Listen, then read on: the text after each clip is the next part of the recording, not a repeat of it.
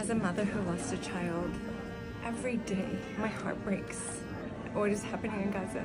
I cannot imagine as a mother having kids, having grandkids, you know, and going through all of this. I cannot enjoy Mother's Day while seeing my people back in Gaza. Moms are not enjoying Mother's Day.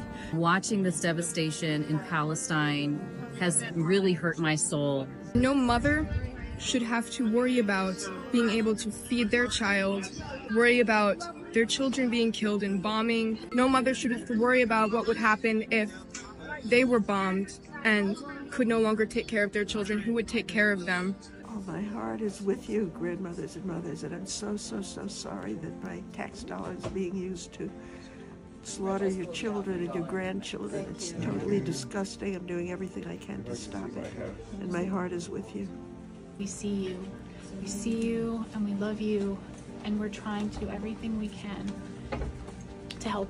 I commit myself to be in the streets, to be in the halls of Congress, to be doing all I can to disrupt what is taken as normal, this violent, destructive, unspeakable that we are living through, so that it will be over, and so that next Mother's Day, those mothers left can have a beautiful day of peace. I am here today to advocate for the mothers of Palestine, the children of Palestine, so we can actually move forward with peace in the region for everybody, because this devastation has to stop. We're trying to do everything we can to show our love, to get you aid and all the things that you need to continue to be the mothers that you want to be. And my heart goes out to you. My love goes out to you. What a horrible Mother's Day we are living through. May we learn to not raise our children to kill another mother's child.